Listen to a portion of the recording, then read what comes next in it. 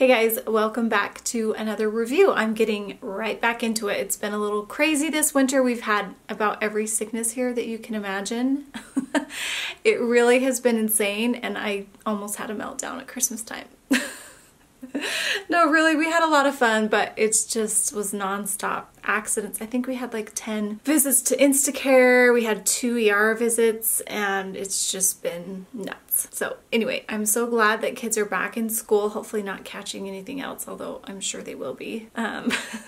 And I can get back into routine, and I have just been filming. I've got a lot of awesome things lined up. I have the new Essie Spring collection. Today I'm reviewing and talking to you about the Essie UnGuilty Pleasures collection, which originally I thought was the spring collection, but I'm happy to say that it's not. If you've had a peek at the Essie Spring collection, you probably are excited about it because they're definitely spring colors. This collection's not like super spring, so I was glad to hear that this wasn't the spring collection. But it does have some beautiful colors, and I think they are perfect as we transition from winter to spring, and so I think it's a perfect collection. I'm excited to talk about the colors with you guys today. I also have the Essie, I believe it's the Essie Gel Couture Winter Collection. I can't think of the name of it off the top of my head. I'll put it here. But I have that to be reviewing too. And I just got the Olive and June Winter Collection up, so I'm catching up to speed. I'm happy to be back into it and talking to you guys again, and let's get into this review. So I purchased these a few weeks ago, but they are available at Beyond Polish now. I realize they are there. You can use my code GOLARI10 for a discount on those, and trust me, there are a few that you'll probably want to pick up, and then I'll let you decide on the rest. Obviously, I hope these comparisons are helpful in helping you decide. So the first one I have is Snooze In, and it's this kind of muted, murky, peachy shade. It's kind of a mid-tone, so it was pretty close to my skin tone. I kind of like polishes that are not close to my skin tone. I'm not really like a nude kind of person. That sounded weird. It doesn't stand out too much against my skin tone, but I have a medium skin tone, so hopefully that's helpful. Also, did think this one has just a really great formula. It has quite a bit of a white base, so you might need 3 coats with this one, but I think most of the time you're going to get this opaque in 2 coats. There were a few nails, a few spots on my nails where I felt like I needed 3 coats, so you might have to have 3, but really I think it's pretty good at 2. So I don't know, Essie has quite a bit of colors like this one, but I felt like this one's more pink than orange, so a lot of the colors like Madrid It for the Gram and Frilly Lilies, those were more orange, and so I didn't pull those out, and a lot of other ones were like more pink, and this is kind of in between, so it's got a lot of pink and it's got a lot of orange in it, so let's look at those comparisons. So I compared it to Taj Mahal. That is one of my old favorites. It's been around for a super long time. I keep having to put thinner in mine, but that one's definitely more orange, and I was kind of hoping this would be an exact dupe for that, so I would have a new fresh bottle of, but it's not. It's a little bit more pink, which I actually don't mind when they're next to each other. I kind of like Snooze In a little bit more than that one. And then Set in Sandstone is brighter and more peachy, so it's not as pink leaning, and then Hostess with the Mostess is lighter and even more peachier. So those are a little bit different. And then I get into the OPIs here, and so Corralling Your Spirit Animal, that one is brighter and not as muted, and then Freedom of Peach, this is pretty much an orange shade, and then Crawfishing for a Compliment is a bright orange, and it's definitely a little bit more cool toned. So despite them having a lot of colors like this, they seem to be making them quite unique. They're doing a good job of not having them be all exactly the same. So I liked this one just in the fact that it was unique, but I really don't think that I'm going to be wearing it because I like to have a little bit of contrast on my nails. So I'll let you decide if you want to pick this one up. And then we have Caught in the Rain, and this is a beautiful, initially I would say sage color, but it has a little bit more blue than the other sages that I have, which I really love about it, and it's a little bit more like mid-tone, so it's not as light as a lot of the other ones that Essie has, so it is quite unique, and I like it so much, and it's quite muted and a little bit moody. If you guys saw my top 5 countdown on my Instagram page from 2022, you'll know that I'm kind of into the moody, murky shades this year. Go check that out. But anyway, so this kind of goes along with how I've just been feeling this year and the mood and the favorite polishes that I picked out, so I really do like this one quite a bit. The formula is just fantastic. It's a little bit glossy, but it's not sheer, so it's going to build up so nice in 2 coats. When polishes have formula like that, it's so nice to use them because the edges just fill in so nicely, and you really don't have to do a ton of cleanup if you're really careful, and so it just went on like a dream. It is just gorgeous. I love it so much. I love that it's kind of blue and it's kind of green, and I think there's going to be times that you feel like it's one one color over the other, and I love that in polishes, and I haven't had that in a little while, and so I was super excited about this one. Okay, so let's look at those comparisons. I compared it to Maximilian Strauss-Her, and that one's lighter, and it's a similar tone, maybe not as blue, but it's quite a bit lighter, and so I pretty much thought they would be exactly the same, so it was kind of nice to see them together. And then Belief in Yourself is more green leaning and lighter, and Jade It Happened is even more green, but it's that same kind of mid-tone that this is, or like a mid shade. Then I added another comp. I had Essie Bon Voyage, and then Say You Love Me from Gel Couture, and Transcend the Trend. And I didn't write any notes on this.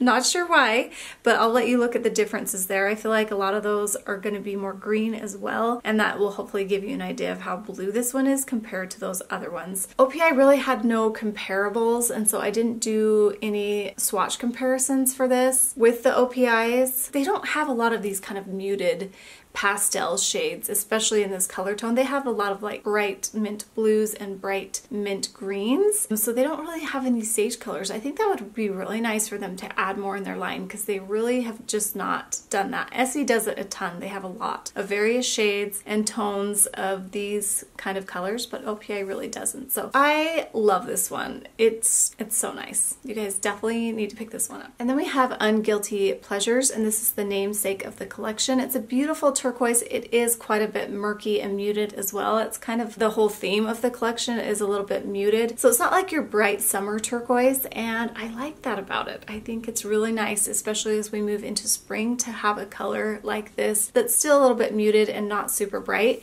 And it is a good balance between green and blue. I feel like it probably is, obviously, because it's a turquoise, a little more green leaning, but it's really nice shade. The formula on this one is really nice too. You're going to get it opaque in 1 to 2 coats possibly, but it really is going to build up really nicely, I think, in 1 coat for you. But like I say, always I like to do 2. And let's get into those comparisons. So I compared it to Naughty Nautical, and that one's pretty close, but that one has glitter in it, but it's kind of that same tone. But I think if you took the glitter out, it wouldn't be as bright, and that UnGuilty Pleasures would be a little bit more muted. And then Viva Antigua is a brighter turquoise, and it has a lot of glitter, and then Bustling Bazaar is that bright kind of summery turquoise. It's definitely more green. That is my favorite summer turquoise. It's so good. I always get excited to wear that one in the summer. I need to remember to pull that out, because I'm not sure if I pulled that one out this last year, but I'll definitely remember to try to pull it out this year. And then I compared it to OPI Amazon Amazoff, and that one's darker and more green. A lot of these OPIs were going to be more green that I picked out just because they were kind of murky like this. And then their other turquoises were even more green leaning, and they were more bright. So I felt like these were closer than those, and so I pulled these out. But then I have OPI My Studios on Spring, and that one's a darker and more green. And then Is That a Spirit in Your Pocket is more blue. I felt like this one was pretty unique too, at least the ones that I have here that you can see. So I like that it's a little bit different and a little bit muted, and I think it's perfect for winter time. And then we have this beautiful blue, and you guys know that I am loving blues right now. It's like the year of blues for me, and I especially love this one. This is To Me From Me. Love the name, and I love the color. It's like this denim blue. You guys know I picked my favorite polish of the year for last year, 2022. It was Morgan Tailored For You. It's very similar to this one. I forgot to pull it out until I was just getting ready to film this, so I will add that comparison later so you can see, but I kind of feel like this one's darker than that, but it's kind of a very similar color tone. So this is like a denim blue. It's definitely muted and a little bit grayed out and murky, and I love it so much, you guys. It's so good. The formula is just fantastic. It's going to be opaque in 1 to 2 coats. You definitely need to get this one. It is so pretty. There's going to be some Essies that I know you guys are going to want to see compared to it, so let's get into those. I have Flair for Fun, which I really thought would be pretty close to this, but it is quite a bit softer and lighter, and it's not. And then Anchor Down is more navy and maybe has a little bit of purple in it, and Carols and Caviar is a muted navy and it's darker. So this is kind of a good ombre of these kind of murky blues as they go from lighter to darker, and so you can see that they're all quite a bit different. So this next set I have not painted on yet, so I cannot tell you the exact differences, but I'm just gonna show the picture here, and then I'm gonna say the names, and then you guys can see here. So we have OPI Grabs a Unicorn by the Horn. I feel like that one's gonna be pretty close to this, and then Tailored For for You is, I believe, lighter, but you can see here in the picture. And then Drama at La Scala is more green leading, but I wanted to put another OPI on there. But really, there's nothing that's like exact as this. And I just love it. I think you need it.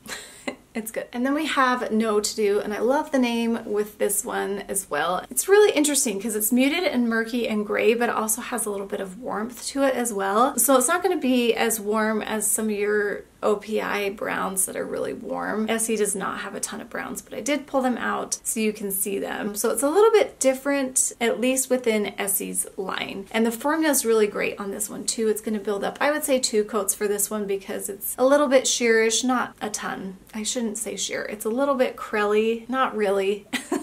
But it just doesn't build up in 1 coat. You're definitely going to need 2 for this one because it just looks a lot nicer. Let's get into those comparisons.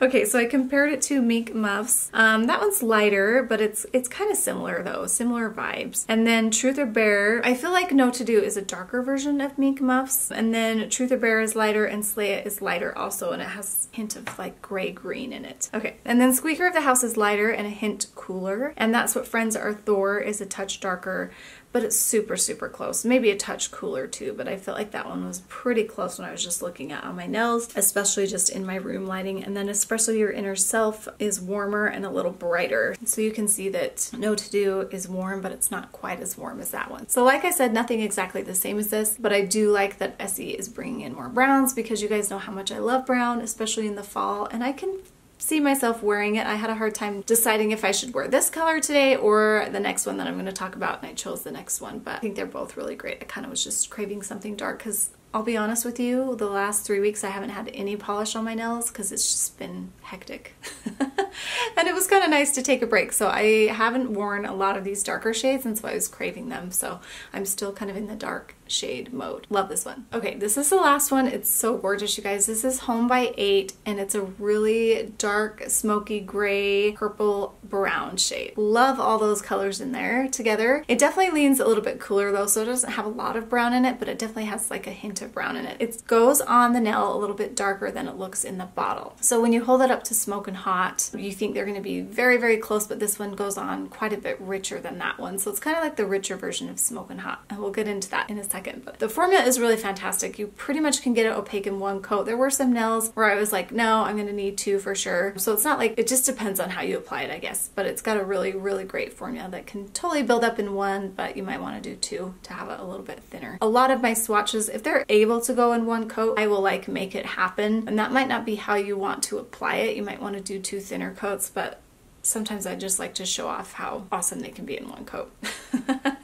But sometimes it's better to do 2. So anyway, let's talk about the comparisons so you can see those firsthand. The Smoking Hot, as you can see, like I said, looks similar in the bottle, but on the nail, Home by 8 dries down quite a bit darker. And then Generation Zen is more gray, and Winning Streak is more of a purple gray and a little bit lighter. Those are all just really great colors. Essie does such a good job with colors like this. For some OPI comps, Susie and the Arctic Fox is close, but a little bit more purple, and then Chronological Order is more brown, but that next to it shows how much purple that Home by 8 has. And then Rub-a-Pub-Pub is more gray. I feel like this is the darker version of Smoking Hot, so maybe you feel like you don't need this one, but I love it. It is interesting because when I'm looking at it here now, I think it looks like a dark brown, but I think sometimes it's gonna look kind of like a smoky gray, and then there are gonna be times probably when it's lighter outside where it's definitely gonna look purple, and I love polishes like that, so of course I love this one. Time to pick my favorites. There's gonna be a lot.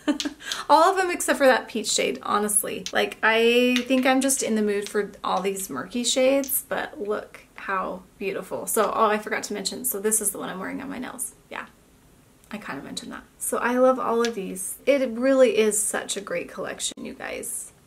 I feel like you might need them all, except for that peach. I don't know, I don't really care about that peach too much. I don't wear shades like that too often. So, sorry, it's the start of the new year, so if you're doing a no-buy, then you probably really shouldn't even be watching this video. Let's be honest, don't watch these videos if you're on a no-buy. But if you're starting off the new year wanting to get some fun new polish, then get these because I think they're great. I hope this review was helpful. Thanks so much for watching. Let me know in your comments below if you already got some of these, because I know I'm a little bit late in the game with this review. But if you haven't and you're still thinking about which ones to get, let me know which ones you want to pick up. Thanks so much for always being here and always watching. You guys are the best, and we'll see you next time.